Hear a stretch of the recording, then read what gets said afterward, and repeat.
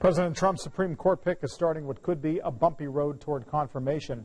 Judge Kavanaugh will need the support of 51 senators, and today he started the meet and greets on Capitol Hill. Now, the judge has a lengthy trail of decisions and writings sure to come under scrutiny. One likely point of contention is abortion rights. Democrats are also slamming Judge Kavanaugh on everything from gun control to health care, and focusing on an article he wrote suggesting that Congress change the law to prevent a sitting president from facing prosecution.